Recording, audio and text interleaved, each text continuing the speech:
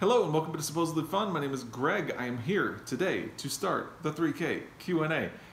If you are unfamiliar, you haven't followed along so far, I decided to celebrate hitting 3,000 subscribers by doing a Q&A. This was prompted by Kristin Ann, who made the suggestion, and I just agreed to do it. So the way I am thinking of doing this is that I have pulled the first 25 comments off of the announcement video for this, where people were posting their questions, and I have them listed in front of me, and I think that is probably going to be a good start. I'm going to go through them. If there's enough time, I'll pull some more questions, but I'm thinking that that will probably make for a fairly long video on its own, so I will have to do a part 2, maybe even a part 3. But before I get into it, I do want to say thank you once again, because that's a pretty good number, and it's surprising and really cool. I really do appreciate the people who follow along, the people who take the time to comment, and it really means a lot. So thank you for that. That's the real celebration behind this Q&A. So let's get going. The first question is from Emig-Osler. I apologize if I said that wrong. And the question is, if you could have a conversation with any author, past or present, who would you pick? I'm going to go with Kurt Vonnegut. I'm really tempted to say E.M. Forster, because E.M. Forster is the person who supplanted Kurt Vonnegut as my favorite author. But I feel like it, and of course you could say like William Shakespeare or any number of other people, but I feel like Kurt Vonnegut is somebody whose work I really appreciate, so there's a personal connection there. But also, he just seems like a kind of fun guy.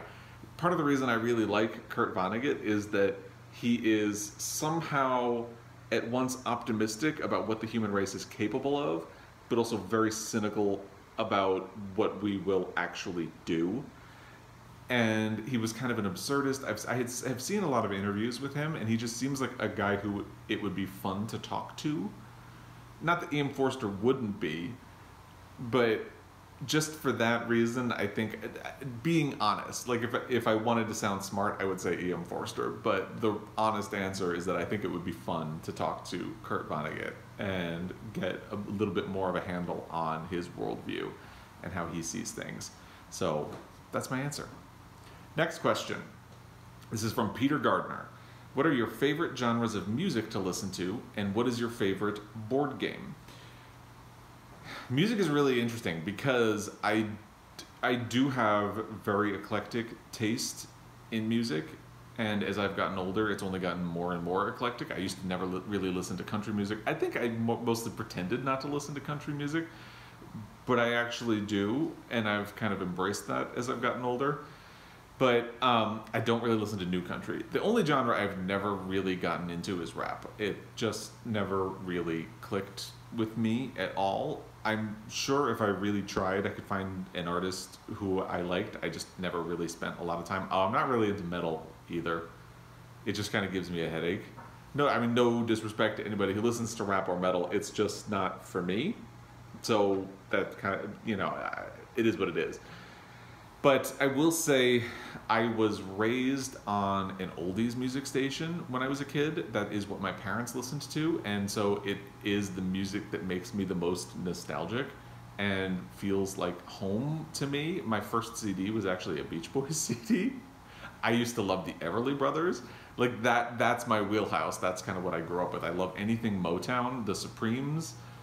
Oh my God, I love the Supremes. It's so funny because if you listen to the Supremes now, the music is so codependent, and like if I had a daughter, I would play the Supremes, and I would sit her down and be like, okay, don't be like the woman in the songs, but they sound really pretty, don't they?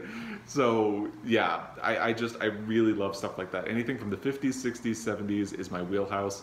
I was a child of the 80s. I am a child of the 80s.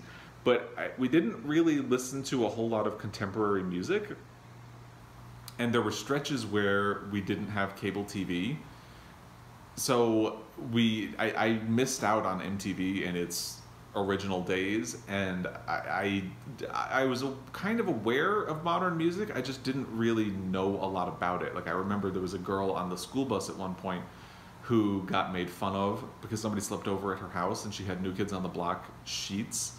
And allegedly she kissed each one of the New Kids on the Block goodnight before bed.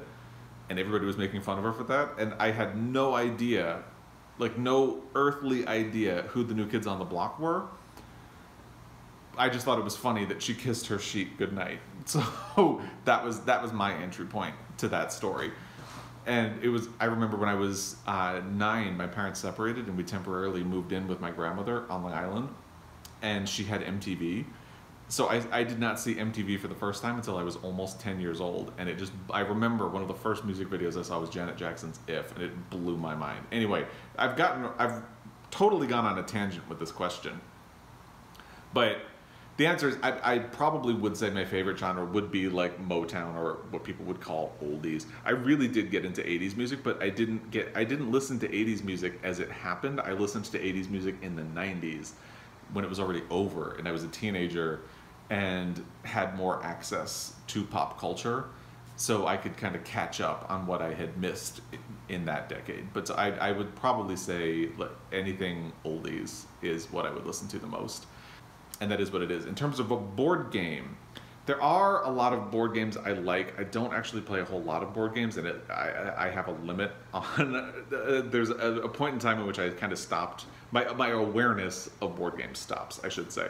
I'm not really familiar with a lot of current board games. It's mostly stuff from my childhood. I'll say I hate Monopoly because I'm really bad at it, and it takes forever to lose. So it's like this double whammy of pain and agony for me. I think my favorite game is actually Trivial Pursuit, but I don't necessarily like playing it with the board and everything. I just like sitting around and asking the questions.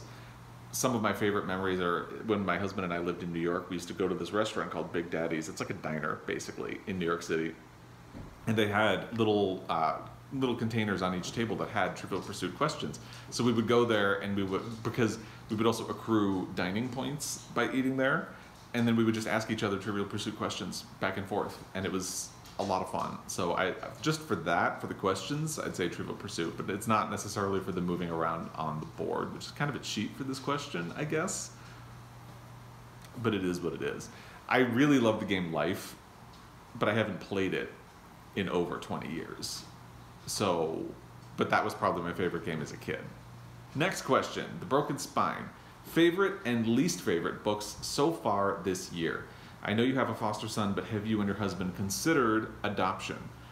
This is really interesting timing for this question, because just yesterday I finished Hamnet by Maggie O'Farrell, and I have not figured out yet if it is going to supplant Song of Solomon as my favorite read of the year. I'm on this emotional high with it right now that I'm tempted to say Hamnet by Maggie O'Farrell is my favorite read of the year, but there's so much that I love about Song of Solomon, and I think what it's going to come down to over the course of the year is that I have this emotional reaction to Hamnet, but I have this intellectual reaction to Song of Solomon. So it's really going to be about which one of those wins out in the end, about which one is going to be my favorite read of the year. And I honestly I don't know, because it's today and I just finished the book. I'm gonna say Hamnet by Maggie O'Farrell, but by the end of the year things may have balanced out to Song of Solomon, because sometimes as you get distance from a book, the emotional component can fade a little bit. It's not as urgent. So it's going to be interesting to see if that emotional connection to Hamnet sustains throughout the rest of 2020.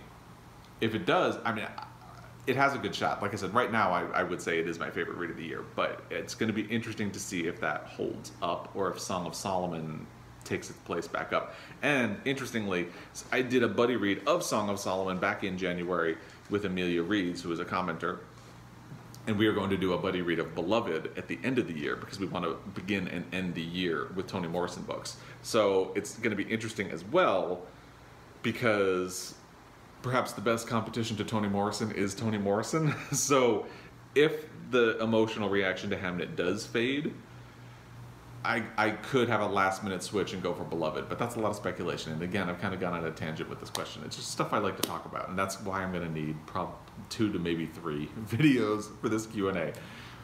It's just stuff I think is interesting. So right now, Hamnet, but possibly Song of Solomon will win out in the end. It has been my favorite read of the year until yesterday. So we will see what happens with that. Least favorite read of the year. I will say there isn't any book that I've had a really overtly negative reaction to so far in 2020, which is kind of unique. But I feel bad saying this, but if I had to pick one, I would say Where Reasons End by Yi-Yoon Lee, because it very much hits a personal pet peeve of mine in literature, which is that I don't like novels as therapy, because if you read somebody else's novel as therapy, it feels like listening in on something that you shouldn't be listening to, and it becomes kind of annoying to me. So Where Reasons End hit that sweet spot, and it feels terrible to say that about a book that Yi-Yoon Lee wrote in reaction to her son's suicide, but it just feels like therapy that was necessary for Yi-Yoon Lee, but that I shouldn't have been listening to. I don't know, I always feel like an intruder in situations like that. So for that reason alone, I'm just going to say Where Reasons End, although with the addendum that nothing I've read in 2020 has been like awful or made me angry or anything like that. And then what was the last part of this question? So we have a foster son, but did we consider adoption? Yes, we did consider adoption. For logistical reasons, we never really considered having a biological kid. You can guess why. But also because a lot of people will say to us, oh, but you know, science has come along such a long way, you could have your own biological kid. And yeah, I could, but it's really expensive. It's prohibitively expensive to pursue one of those options. So yeah, the possibility is out there, but we never really considered it. I think it was pretty clear to both of us that we didn't feel an urgency to have a biological kid. My answer to the question is always that you know, people will say to me like, aren't you concerned about your family line not getting passed on? My sister has 2 kids, so my family line is going to be fine. And then somebody once pushed back and said, well, you know, those are girls. Are you worried that your name is not going to get passed on? And first of all, I hate that because it implies that my nieces don't count, and I don't like that. But also, my last name is not uncommon. I have a male cousin who has kids anyway, but it's like the name's not going anywhere. I don't really need to worry about that. So we didn't have any sense of urgency to have a biological kid, so it was either adoption or fostering. Adoption can come along with like legal fees and things like that, and it can end up being expensive on its own. But I think in our hearts and minds, it seemed like fostering was the way to go, for us at least, because you kind of go where the need is, and there's a lot of need there. And we also had talked a lot about potentially getting an older kid, because older kids are really overlooked a lot. Usually if people foster or adopt, they go for the babies or the toddlers, which is why I got so mad at Elton John's autobiography last year, because he said in it that if a kid spends 9 months in like any kind of institution, like an orphanage or a foster home or anything like that, it will permanently damage them. And I really took issue with that, because it perpetuates this idea that older kids and teenagers who are in the system are permanently damaged. I mean, many of them have suffered a lot of trauma, but they're not permanently damaged, and I really took offense to that. So we had it in our mind that that was what we wanted to do. Will we do it again? I honestly don't know. I think we need a little bit of space before we think about doing it again. Plus, he still lives with us. He aged out of the foster program in June, but he still lives with us. And I think right now we're focusing on trying to make a permanent connection there, rather than add to, and as we try to figure all of that stuff out, it doesn't seem fair to bring in another kid, because it's a lot of work and it's a lot of stress, but I'm glad we did it. So there you go. Kristin Fields said a couple of questions here. What books not yet published are you looking forward to reading? I wondered if you and your husband would ever think about doing a video together to discuss anything you want to talk about. Maybe he's camera shy. Well, Transcendent Kingdom by Emig-Osler has not been published yet at the time I'm recording this, so I'm going to say that. Just make it easy. I really loved Homegoing, so I'm very much looking forward to reading another book by Emig-Osler. Getting outside of that, I would probably say I'm really looking forward to Mark Harris's book about Mike Nichols, which is going to be published next year. Mark Harris is a journalist in the entertainment industry, and he has written 2 books before. He used to write for Entertainment Weekly. He was an editor there in what I would consider to be its glory days, and I was a huge fan of Entertainment Weekly when he was working there. And I still follow his work. He's probably my favorite Twitter follow.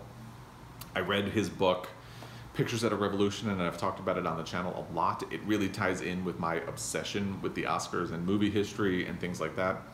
And he has another book called Five Came Back, which was turned into a 3-part documentary on Netflix. I've seen the documentary, but I have not read the book yet, and I'm really eagerly looking for it. And I'm not a huge Mike Nichols fan, but I know from his work that he is. Mike Nichols is one of the directors that he talked about a lot in Pictures at a Revolution, because it talks about the 5 movies that were nominated for Best Picture in 1967.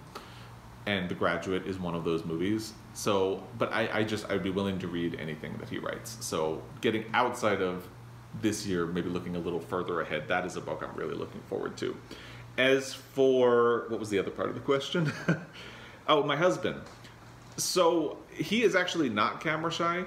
Traditionally, I'm shy. That's the actual story. I feel awkward asking people to come on my channel and do a video with me. I feel awkward telling people I have a channel for the most part. So it's not him being shy, it's me being shy and awkward. There were actually a lot of questions about him. Spoiler alert.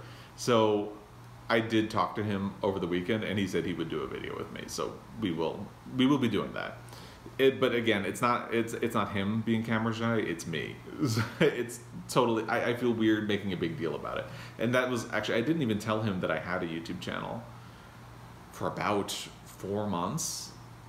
It's because this is a very me thing to do. I did not want to talk about having a channel until I knew I was actually going to do it. I didn't want to say, hey, I'm going to start this BookTube channel and this is what I'm going to do, and then not follow through on it. And that's kind of the same thing. Like when I was working at Borders and eventually deciding that I needed to go back to school, I applied to community college and registered before I told anyone that I had done it, because I wanted to make sure that I was going to stick with it and actually commit to doing it before I did it. So that's kind of something that has followed. It's like a thread in my life. And maybe I should think about that. I don't know. Next question, Chopsui061987 says, what made you want to start a BookTube channel? I've been interested in starting one, and what is your favorite literary classic? Well, I started a BookTube channel because I worked as a bookseller at Borders. I've referenced that a lot, and it's my favorite job I've ever had. If it was financially feasible for me to do it, I would go back to do it again. It's just not financially feasible. But I loved it, and I loved being around the books. I loved talking to people about books, knowing what books were coming out, and all of that. And so after I went back to school, I transitioned to publishing because I still wanted books to be that important in my life. And then publishing wasn't paying me very well, and it was not really financially feasible at a certain point anyway. And then we moved to Montana, where you can't really work in publishing. So I eventually left it. And the thing is, like, my husband reads from time to time, but you wouldn't call him like a literary person. He's not like a book nerd like I am. My foster son is not a book nerd like I am. So that type of atmosphere was missing from my life. So I had started a blog a couple of years ago, never really got any traction with it. Because I never got traction with it, I would go through these phases where I'd be like, I don't want to deal with it, I don't want to keep it up. So I started doing it really inconsistently. So I started a BookTube channel to get that conversation back in my life and to find that same sense of community about books that I had found before. And it worked really well. I found the community very easily, and I've really loved it. There was an ulterior motive, which is that after we moved here, I worked at a radio station, and I was working with DJs on creating content for the websites. Which was writing, but then after I started there, they started really pushing into video content, and everybody was very intimidated by creating video content, but there were kind of guidelines and things that you could do, like post consistently, and things like that. But we couldn't really get anybody to do it because they were so reluctant to. So part of me was kind of also curious, like, okay, well, if you did it and really followed the rules and guidelines and recommendations, would it work? So I guess it does. basically. But there was an ulterior motive to kind of, like, everything I said first is the main reason, but there was that tiny little ulterior motive where I wanted to see, like, does this actually work? And it does. Favorite literary classic? Oh, I'm gonna say The Catcher in the Rye. I know a lot of people hate that book, but for me, it is the book that has meant the most in my life, and it's gonna come up again in other questions, I think. We'll see. So next question is Tatia D. Sorry if you've covered these before. Favorite book to film adaptations, including TV shows. What are your hobbies besides reading? How did you end up in Montana? And the fireplace screen is beautiful. I love the fireplace screen. It was a pain to create, real pain, for many, many reasons that I won't go into here, but it really came out very well. And that is actually one of the hobbies. I'm going to jump to that one that we do. My husband and I create stained glass, and I'll put some pictures here of some of the things that we've done. But that is one of our hobbies other than reading for both of us. You can see some behind us. The one in the middle we did not create, but Joel did that one, and I did the one you can never see because of the glare from the sun. So, but I'll put some photos of the ones that we have done. That is something that I think is really fun and enjoy doing outside of creativity, outside of reading. I really like the question about book to film adaptations. I actually took a class on literary adaptations in community college, and I loved it. So, I mean, I could go with a lot of other things, but here's what I'm gonna say. I think 2 film adaptations that really improved on the source material are The Godfather and Jaws. Because Jaws is written in this very clinical way, and the ending is terrible in the book. That basically the shark just drops dead in the book. Spoiler alert. So it doesn't have the movie makes it feel much more exciting, and of course it has a much more exciting climax.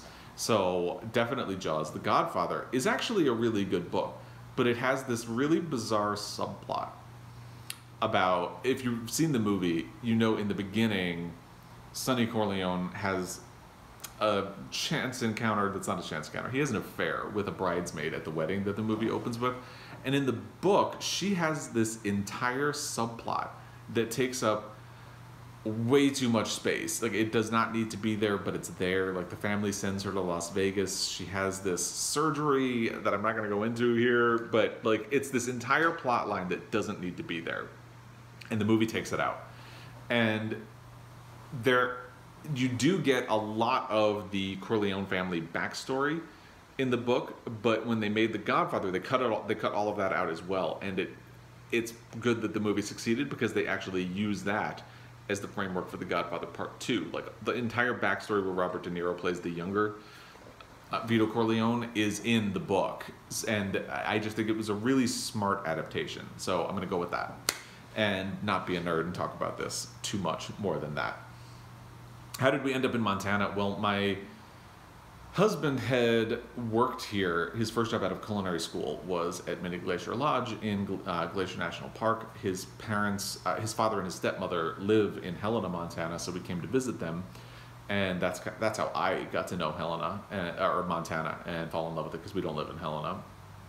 And we came to visit them, and there was a day when my father-in-law, he was not my father-in-law at the time, was driving us somewhere, and he needed to make a right-hand turn, and he had to wait for 2 or 3 cars to go by, and then he looks at us and says, "There is a lot of traffic today." And we just looked at each other and kind of knew that Montana was the place we were going to end up. We knew that for our life goals, we didn't want to stay in the city. Like, we didn't want to have a family and dogs in New York City, and Montana was the place we settled on. So there you go. The Manic Reader asks, what is your all-time favorite book, at least of this moment, since I recall you mentioning that your favorites change? Good attention to detail. For today, I'm going to say The Catcher in the Rye, because I think that's the book that has meant the most to me in my life. It really defined who I thought I was when I was a teenager. And I know a lot of people don't like that book, and I admit, for the reasons most people don't like Holden and The Catcher in the Rye, I kind of tied into that as a teenager. I'm not proud of it, but like, I was this really depressed, angry at the world teenager. It is what it is. But that, I think, is the book. I felt so understood by that book at the time, and I know I've talked about this, but I used to reread it every year at Christmas because that's when the book is set. And then one year I read it and thought Holden was an idiot and didn't understand anything about the world. And I had this existential crisis about whether or not I had sold out or just grown up. And I think for that reason, it probably is the book that I would most frequently say is my favorite, which means I should probably just say that it's my favorite. But it does change. But most of the time it would be The Catcher in the Rye, if I'm being honest. Who is an author you haven't read anything by but want to? Oh, that is a tough one, because there are a lot of authors that I've read about one book by and want to read more of. Like Toni Morrison, I'm on a quest to read more books by her, and so far I've read 3. And there are a lot of authors that I've read one book by, but somebody I haven't read any of that I want to is Edwidge Danticat. I definitely want to read some of her books, and I haven't yet. And Ursula K. Le Guin, I haven't read any of hers as well. So those are authors that that would fit the bill for this. Another Manic Reader question: if you had to read books by only one author for the rest of your life, who would they be written by? And again, I'm probably going to go, it would be tempting to go with E.M. Forster because he's my favorite, but I'm going to go with Kurt Vonnegut because he has more of a sense of humor and can be a little bit twisted. And there's a little bit more variation in his writing. He can be a little more sci-fi, he does short stories, he can be kind of absurd, he can be kind of serious. So if I could only read him for the rest of my life, at least there's like a spectrum to cover. So I think I would go with that. Manic Reader also asks, non-bookish questions, did you specifically want Welsh Terriers as your pet? Will your next door dog be named Hendrix after the gin? Good question. We did specifically want Welsh Terriers. I had never had a dog before, so my husband Joel had to sell me on having a dog first. And he did. And he had actually wanted a Welsh Terrier for a while and had already picked out the name Guinness. But he just had never, he even had a little dog tag for his keychain that said Guinness on it, but he had never gotten the dog. So he had already picked that out. And when we decided to get a dog, he did say, I would like it to be a Welsh Terrier, but we can change the name. And I said, no, let's do a Welsh Terrier and let's keep the name. We had thought about getting 2, but then we were told that getting 2 as puppies is a bad idea because they'll bond so much that they'll kind of block you out. But when we were thinking about 2, he said, all right, well, if we are going to do Guinness, then you have to pick the other name. And I thought to myself, okay, but what goes with Guinness? The answer is obviously Jameson. And we were thinking, of course, of the Irish car bomb. So if we got a 3rd dog, it would actually be Bailey to kind of complete the Irish car bomb. But Jamie does not get along with other dogs all that great. She had a very hard adjustment period with Guinness. So we are not going to be adding a 3rd dog anytime soon, but that would be where we would go. But yeah, we did specifically want Welsh Terriers, and that's how the names came about. And then, so Jamie kind of came around as an accident because we had a Welsh Terrier. We had a friend in town who volunteered at the Humane Society, and she texted us one day to say, hey, a Welsh Terrier just showed up at the Humane Society. And we were like, that's, Guinness is only a year old. He's not really potty trained yet, so we're not ready for another dog. And then she texted us a photo of Jamie, and we said, okay, well, clearly we have to meet her. And that's how we ended up with a Jameson to complete the 2-dog scenario that we had come up with originally. Andrew Russell says, how do you feel about fiction that has elements of poetry? I recently read That Reminds Me by Derek Owusu and found it challenging to get anything from the book due to its poetic prose. Question 2, what book stands out as the most intimidating that remains on your TBR? And 3, what is the most important element for you in a good work of fiction? Do you have a couple of examples that illustrate this? Okay. Question 1. I do like fiction that has elements of poetry. The examples I have for that are Sharon Creech's Love That Dog, Black Flamingo, which is a new book. I think it makes poetry more accessible for somebody like me who really struggles with reading poetry. But I think I do struggle when a lot of really heavy poetic language is used in a novel, and I think that's actually what you're talking about. So I kind of agree. I do kind of agree with that. It does make me struggle a little bit. I have not read Derek Owusu, but it sounds like something I should stay away from what you said about it. So thank you for that warning. And then for question 2, I keep thinking of Gravity's Rainbow as something I should read as part of my Pulitzer project, as an addendum, because it actually was the book that the Pulitzer jury recommended for the win the year that it was published, but the board of the Pulitzer Prize thought it was obscene, so they refused to give it the prize. So I've been thinking about reading it as an addendum, and that's a book that really intimidates me a lot. So that's the answer. And Andrew Russell's last question is, what is the most important element for you in a good work of fiction? That is hard to pin down. I think the most important thing for me in a work of fiction is a unique perspective. But I think what irritates me the most in a book, which would probably make it the most important thing ultimately, I get really irritated when there are basic plot holes or plotting that doesn't really make sense. I hate when I call it random acts of plotting. I don't like it when it feels like an author is forcing the plot to twist in certain ways because that's what they need it to do in order for there to be a plot. That really irritates me. So I guess the most important thing would probably be, I do really like a unique perspective and I like a reflective work, but in order to not irritate me as a reader, I think having the plot seem to flow organically and everything makes sense as things that the characters would do. I guess I want the characters to have agency and make it feel like they are deliberately doing things. And if I had to pick an example for a book that really leaned into this particular pet peeve of mine, it would be An American Marriage by Tayari Jones, because I feel like, especially the character of Celestial, did not make decisions or behave in a way that really made sense. The entire plot depended on her being extremely passive and not making any kind of decision throughout the entire book, and I thought that was it. And plus, I didn't think the way things happened in the beginning made sense either. Please forgive the awkward cut right here, but my phone has been really annoying lately, and it just decided that its battery was dead even though it was not. So I had to move over here where my phone could be plugged in and I can record at the same time.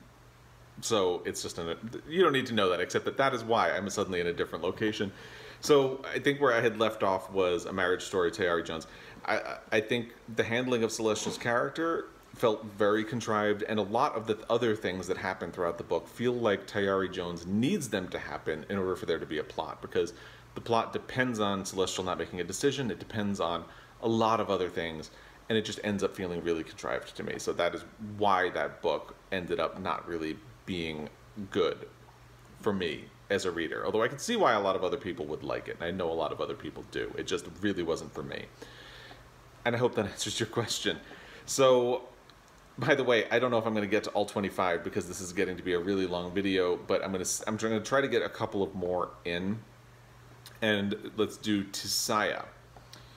What tropes in romance books do you least like to read? Any genres you absolutely cannot get into? So, I tend to think that the typical structure of a romance novel, or even a romantic comedy and movies, is really tired. It's very cliched. You always have that, that setup where the two people meet. Usually they don't like each other in the beginning, but then they get around that, they fall in love, and then there's always this obstacle that separates them, and then they have to get over that in order to come together at the end. It feels very predictable to me. And as I just said, I feel like things that are overly predictable or feel contrived, to me, are probably my biggest pet peeves in reading. So I think that's why romance tends to be a genre that I struggle with. But as I'm discovering in my Read Outside Your Comfort Zone challenge, there really aren't any genres that I don't think I would not be able to get into. I think, if anything, what I've learned is that just kind of picking and choosing and getting recommendations for people who know the genre really well seems to work very well for me. I've had a lot of success. I have not had a lot of failures. I don't think I've really had any failure yet, except even I'm listening to Hondo and I mentioned that I don't like it. The writing is great.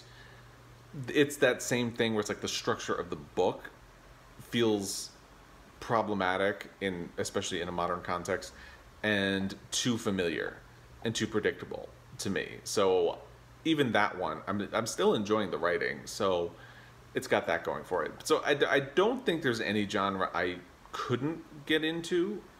I will say the one that I tend to read the least of is science fiction and poetry, because I don't know, I have this barrier about like straight science fiction. It tends not to really interest me, and a lot of the stuff that when I was in high school, I read a lot of science fiction, and most of it was bad, and I think that's where I have an aversion to that. And poetry, I struggle with because I tend to feel like I don't get it, and I worry about that, so I get stressed about it. But I'm finding that I can get around it, and I think that's one reason I want to read Ursula K. Le Guin, because I think that will be a science fiction book that will help me get around my hang-ups about the genre. So those I would say are probably the two genres I actually have the most hang-up about, poetry and science fiction. But even there, I've already read a poetry book and loved it this year, so I definitely think there are ways for me to get around that. So there's no genre that I really don't think I could get into. And that's, to me, I like the idea of being a well-balanced reader, so I kind of strive toward that. I don't know if I'm there. I wouldn't say I am, but that's kind of my goal. I want to get to that point. Michaela says, could you give me a book recommendation? I love fiction and a lot of the books you've read recently. I think I know you from Instagram. If not, I'm sorry. And if I'm thinking of the right person, I'm pretty sure you just read Real Life by Brandon Taylor, and I have not gotten to that one yet. Just because it's so new and I just finished it, I'm going to say Hamnet. If you haven't read Hamnet, give it a try, because I really loved it. I really did. So that's what I'm going to say. That's my recommendation right now. You just happened to hit me on a day when I just finished it, and I'm on a high with it. Sana A says, I just discovered your channel yesterday. I love small channels. Not that I don't want you to grow. It feels like a little treasure. You're such a wholesome human. Oh, thank you. My question is, what are some non-English books and authors you like? I personally feel I've spent my whole life reading American and European literature, and I really want to broaden the spectrum. I left the first part of that in, and didn't. Usually, I try to just take the question when I was moving these into a document that I could refer to. But I left that first part in because I think if my channel does continue to grow, it is very important to me to keep that kind of small channel feel. And I don't really know what that.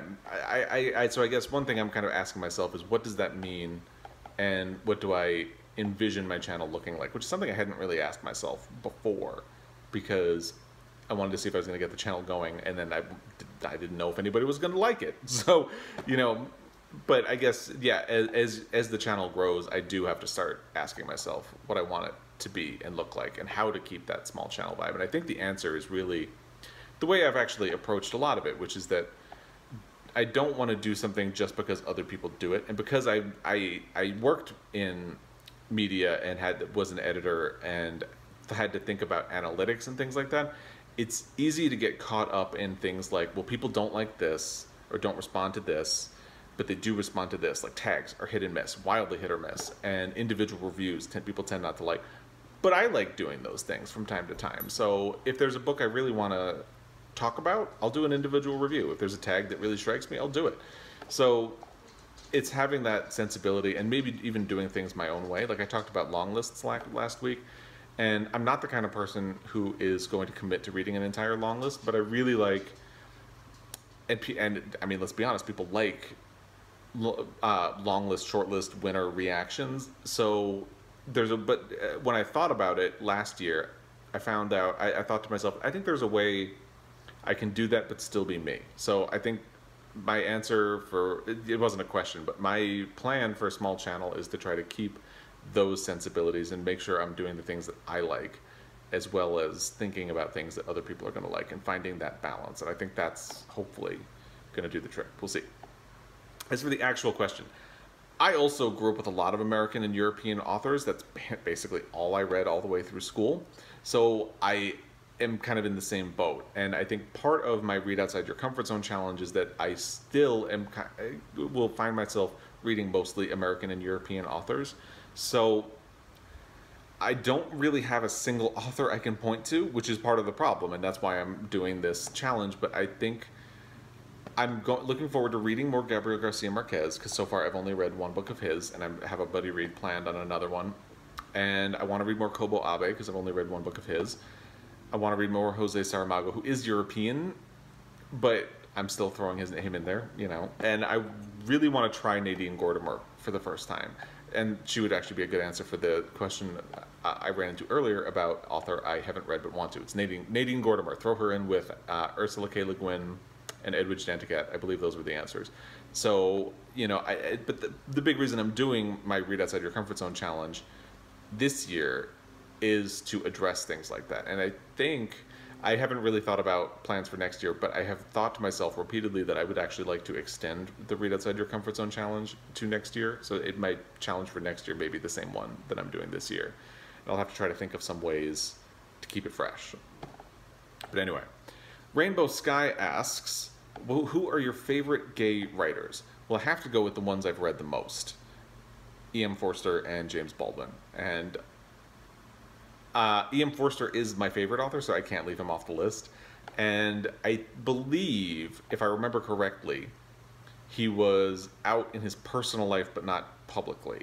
So, and James Baldwin was out and proud and is a firebrand. I've loved everything by James Baldwin that I have read.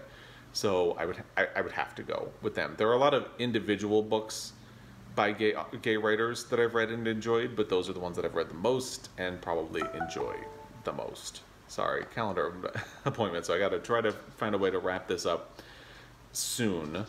But in the meantime, Jacob Meadows says, do you prefer to read in silence or do you have music playing in the background? I simply cannot read without some sort of background music.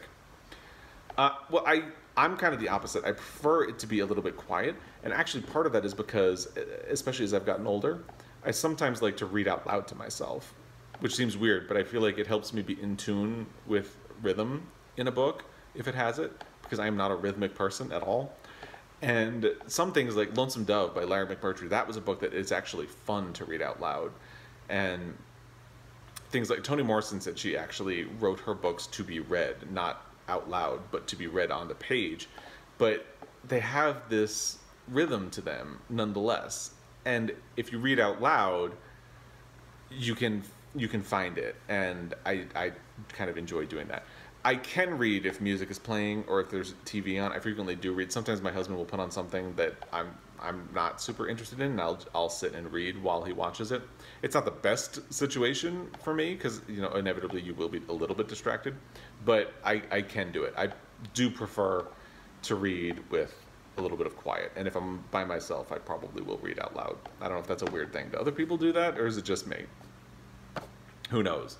All right, let's do one more for now because this is getting really long, and then we're gonna have to, I don't know how many, I've lost track of how many questions or how many comments that is, so I'm gonna have to come back and do more. Let's end with Grisselweimer. I hope I'm pronouncing this correctly.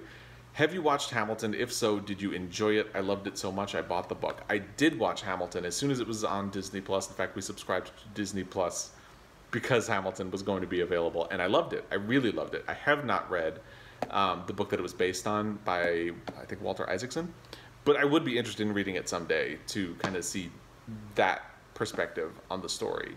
So, okay, I think that is going to be a good place to end this for now. And yeah, we still have a lot to go. So I'm gonna, being realistic, if I couldn't get to the first 25 comments in one video, I'm probably gonna have 3 or 4 Q&A videos. So here's what I'm going to say, because I'm sure people are going to have more questions. If you have a question based on something I've talked about in this video, let's stick with the theme. Or if you have a question I haven't talked about, I may get to it in another video, because a lot of later videos expand on some of the, or later questions expand on some of this. But so here's what I'm going to say. If you have another question, please do me a favor. Let's try to keep them all in one spot. I will put a link to the Q&A announcement video down below. Follow the link to that video and add your question as a comment on there. That'll just make things easier for me, because as I put these together, I'll have one place that I need to go to for questions. If you leave it on this video, it's not the end of the world, but if you can, please follow the link to that and leave a question on that video. That way I would only have one place to look, and we could do this easily. But if you do have another question or something you want to, have a question based on something I said here, or just another question in general, please follow that link down below, and we'll do it that way. But otherwise, if you have further comments about anything, leave it down below. This has been great fun so far, and hopefully you've enjoyed it. If you've made it this far into the video, thank you for that. And if you follow along, again, really, really, from the bottom of my heart, thank you. It is the feedback that I get in the comments and the idea of doing a Q&A and things like that, and having the sense of community is why I did BookTube in the first place. And I know I say that a lot, but I really do mean it. And it just means a lot to me that anybody cares, really. So thank you from the bottom of my heart. And I will definitely be back with more Q&A. Like I said, my foster son is having surgery later this week. So I'm going to see if I can get another Q&A video done this week. And we'll see if I get to it. If not, I'll try to do one next week. And maybe I'll try to I have to do part 5 of my bookshelf tour as well. So I'll see which one, if any, I can fit in before his surgery this week. And again, he's fine. Thank you for your comments and anybody who has wondered about it. But yeah, he'll be fine. But that's coming later in the week. So anyway, I will definitely be back with more Q&A at some point. When I do, I will link it. Have more, I will link it down below. But until in the meantime, it won't be there. So anyway, thank you for your time, and I will be back. And until then, happy reading.